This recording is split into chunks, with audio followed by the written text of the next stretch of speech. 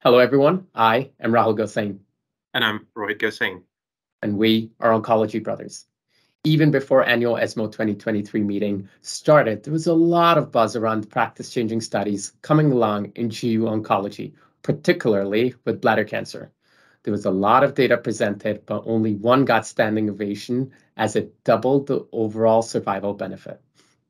Today, we'll focus on three key studies from ESMO 2023, and to go over this important data, we'd like to welcome Dr. Rana McKay from UCSD.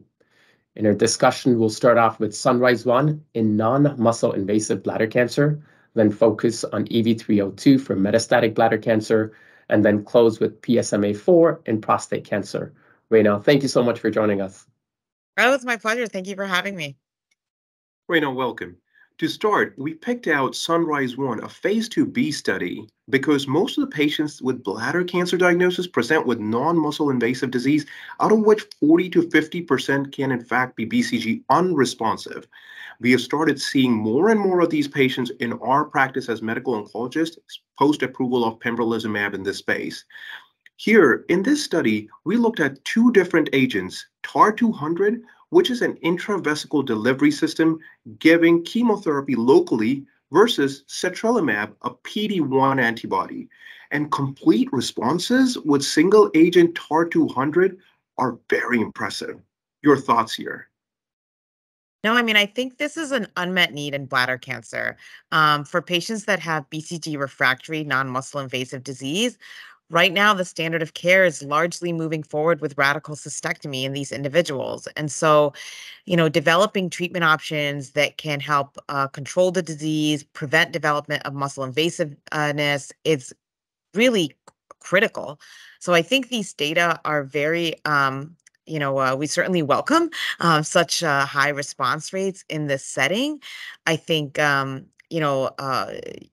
hopefully this is going to be something that's going to translate into, clinically meaningful delays of radical cystectomy and not, compromising oncologic outcomes. I think looking at the centrally assessed and investigator assessed CR rates, particularly in individuals who have BCG refractory CIS. That's a very high risk population for developing muscle invasive disease, greater than 75%. That's excellent. Their numbers are small, but I think this is definitely signal finding and warrants further investigation in a larger study. Rana, thank you for going over that. You brought up radical cystectomy. There was actually a clinical study that looked at patients' preference being, what are your options, radical cystectomy versus any experimental arm? And close to 90% of the patients said, I would rather choose an experimental arm. And again, the point being here is that the quality of life data and patient preferences to preserve that bladder. And these results are very exciting because if not, then our option, like Rohit mentioned, immunotherapy, which has also not been a home run by any means. Yeah, no, completely agree. So moving right along, in metastatic bladder cancer, the current standard of care in first-line settings has been chemotherapy followed by maintenance immunotherapy. Earlier this year, Enfortumab with Pembro was approved based on phase 2 study for cis-ineligible patients. This brings us to EV-302, a phase 3 study looking at Enfortumab with Pembro in cis-eligible and cis-ineligible settings versus standard of care chemotherapy arm. The primary endpoint here was PFS and OS. Rana, what did the study show? This was a landmark study. You wait 30 years to see a study like this. It was spectacular to see for our patients who have metastatic bladder cancer, looking at overall survival that's approaching 3 years for this population. It is unheard of. What systemic therapy option in the metastatic setting is associated with complete responses close to 30%? It was just astounding.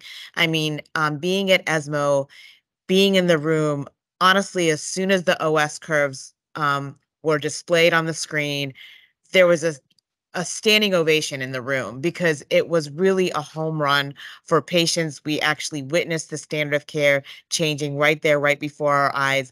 I think no longer is it ethical to give any platinum-based chemotherapy for frontline bladder. And I think this is a win for patients. I think thinking about reducing this to practice, a lot of questions are, how can I use this sooner? How can I use it earlier? We saw data presented from EV-301 looking at neoadjuvant utilization of this regimen, and even thinking about utilization across other tumor types that have high nectin expression, this was a slam dunk. It truly was, and I feel like now slam dunk home run words don't even do justice looking at these overall survival curves. Now, also we saw the data on Checkmate 901 with cisplatin, gemcitabine, nivolumab. That combination data also has overall survival benefit, but here in US with EV and Pembro being our new standard of care, any clinical pearls, particularly for Enfortumab in this setting? I think just to step back and think, I think one of the issues with this study was thinking about post-EV or utilization of immunotherapy in the maintenance setting in the control arm, but actually about 30% of patients received maintenance checkpoint inhibition. So I think it does reflect a real-world patient population. I think EV is a very interesting agent that does require specific focus on side effects. There can be some distinct side effects associated with EV as individuals start using this agent in practice, given in the US it's actually already FDA approved. Things to watch out for include the dermatitis, the rash, the hyperglycemia, the peripheral neuropathy. So I do think that there's going to be a learning curve with utilization and ensuring that patients have appropriate supportive care. There's appropriate dose modification as needed to ensure that patients can really, maximize the benefit of this treatment. Absolutely. This indeed is going to be our new standard of care. However, this poses some unique problems. What to do in second line? As we do not have much data for chemo or even erdafitinib after progression on IO and antibody drug conjugates. Rana, what are you going to be doing in your practice? So very interestingly, in the treatment arm, about a quarter of patients went on to receive platinum-based chemotherapy. And so I do think subset analyses from this study, looking at the types of therapy that people received, is going to be critically important. I don't think that this study results in removal of platinum from the treatment landscape for bladder cancer. Platinums are clearly very effective. And my suspicion is that may evolve into a second or third line setting depending on the patient profile. But the EV arm, like I said, a quarter of patients did receive second line or later line of platinum. Thanks for that. Now, moving right along, taking the limelight away from bladder cancer for next few minutes, let us focus on PSMAfore study in prostate cancer. In this study, lutetium Pluvicto was looked at mainly for metastatic castration-resistant prostate cancer patient population after they have progressed on first-line androgen receptor pathway inhibitors, and patients were rather chemo-naive in this setting. Rana, your thoughts on the study design and its findings? So this was a very important study building off of the early data from the VISION trial.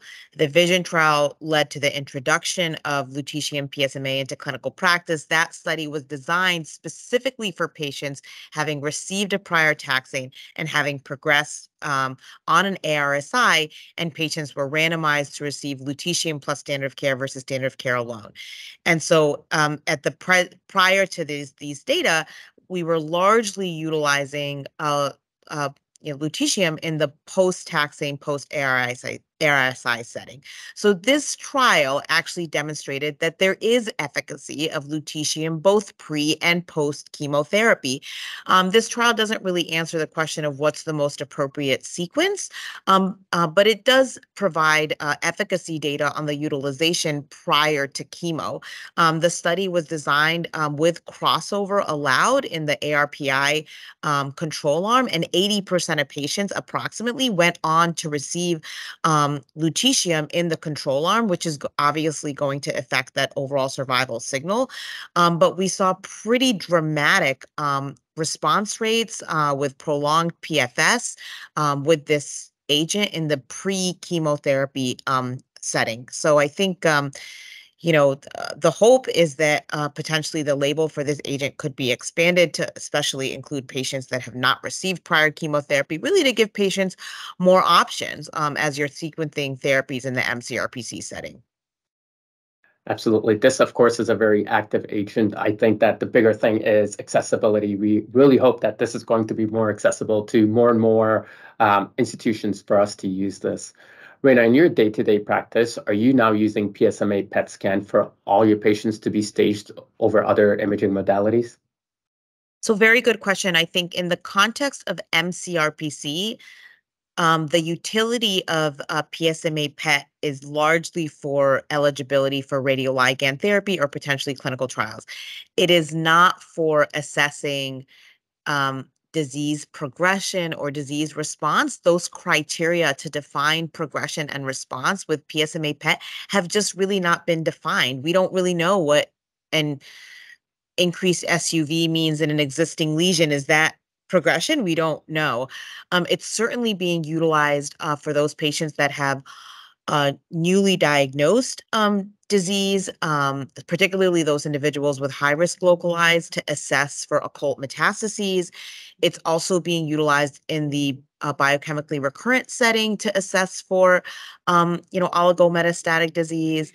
I would warn against use of PET imaging for volume assessment of disease in the MHSPC setting. These criteria for high and low volume have been largely defined based off of conventional imaging and not PSMA PET imaging. Absolutely. Those are such great points. Thank you so much, Rana, for going over these practice-changing studies with us today. Post-ESMO 2023, we certainly have new standard of care treatment for bladder cancer, while the rest of the data is still evolving. To those who are listening, stay with us for a short summary. As community oncologists, it is exciting times to see so much happening all around us. In this segment, we have covered 3 important studies in GU oncology space post-ESMO 2023 with Dr. Rana McKay. SunRISE-1 for TAR-200. With such promising results and complete responses, this will hopefully fill a big unmet need, particularly in BCG unresponsive non-muscle invasive bladder cancer patient population. Post-ESMO 2023, Enfortumab Vedotin with Pembrolizumab should be our new standard of care in first-line metastatic bladder cancer, as it has doubled the overall survival benefit in this patient population. Lastly, We covered PSMAfore study and the significant improvement in PFS with lutetium PSMA in metastatic castration-resistant prostate cancer patients. Make sure to check out our highlights on breast cancer, GI malignancies, and lung cancer post-ESMO 2023. And we are the Oncology Brothers.